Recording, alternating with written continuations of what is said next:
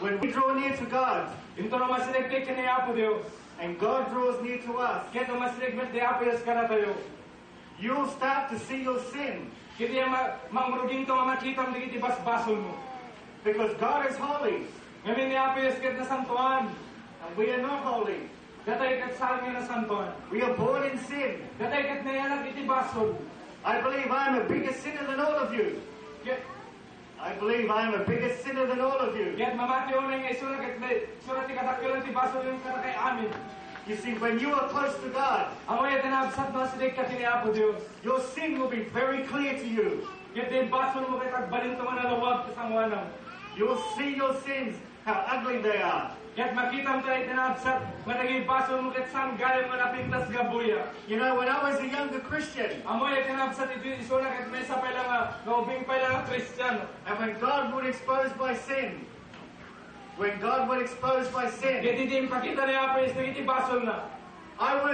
I would react by turning away from God because I was afraid.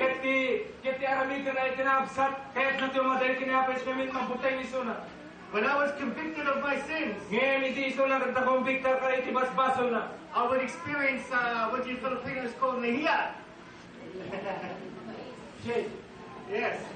And I would, with feelings of shame, it was like I was trying to hide my face from God.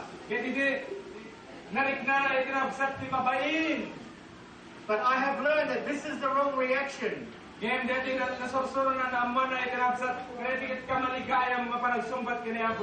When God exposes your sin,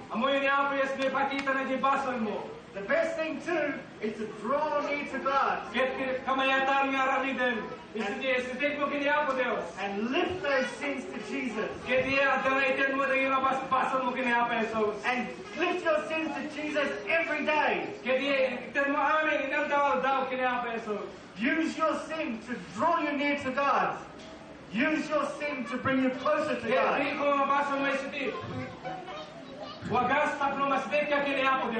You know, I've been a Christian for more than 20 years. And all the time, I'm still confessing my sin to God.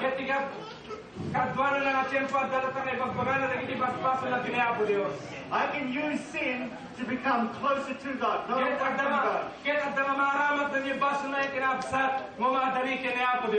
If you're feeling discouraged because of sin, you need to change your attitude. Even your sin can be an opportunity to draw near to God.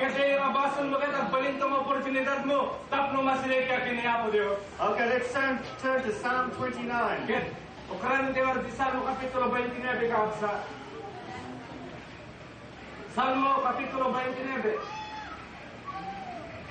You see, this morning as we were doing the praise and worship, we were practicing some of the things that is talked about in this psalm. But I believe God wants to give us more. He wants to give us the breakthroughs that are spoken about in this psalm.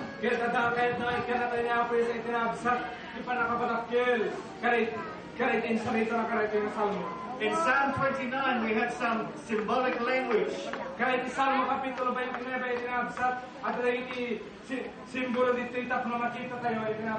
But when you read the symbolic language in the psalm,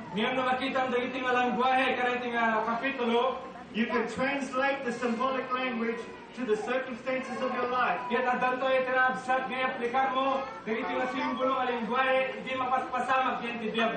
The psalm says, "Give unto the Lord, all you mighty ones. Give unto the Lord glory and strength. Give unto the Lord the glory due to His name. And worship the Lord in the beauty of His holiness." See, this is what we were doing this morning. We were giving these things to God. But we need to understand, when we are giving unto God, No, ada mang mangkatay kini Apo Dios. God wants to respond back to us. Kaya